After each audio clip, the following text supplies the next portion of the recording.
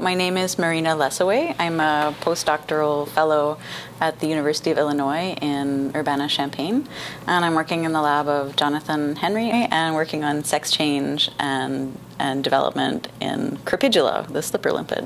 So in Crepidula, it's a very interesting model for sex change because it's a sequential hermaphrodite. So that means that all of the individuals, they mature first into males, and then they mature again into females. They go through a sex change during their normal development.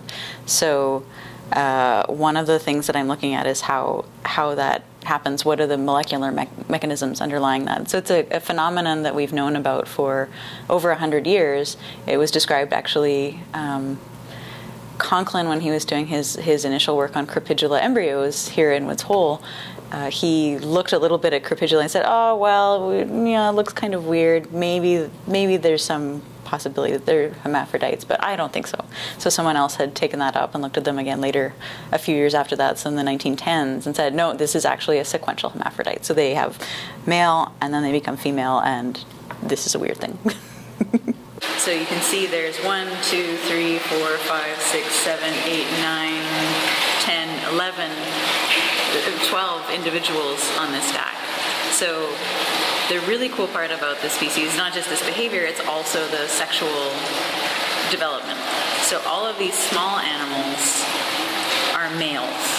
And as they get bigger, all of these small males are going to transition into females. So part of it is just as they get bigger, as they age, they'll become females, part of their normal development.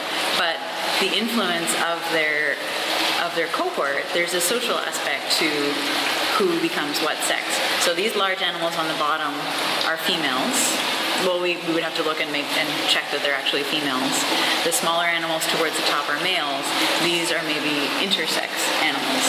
So if we isolate one of these small males, take it away from the females, they will transition to becoming a female more rapidly than if we leave them on their stack. If we leave them in association with other females, they delay that shift from male to female. A couple of recent papers that came out, I think 2 years ago or so, demonstrating that this is actually a touch-mediated mechanism. So they did really neat experiments where they put mesh between two individuals so they couldn't touch each other.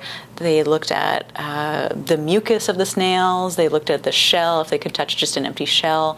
And it was really, no, they have to be in contact with each other. They have to be able to touch a living animal. So the mucus doesn't do it, the shell by itself doesn't do it.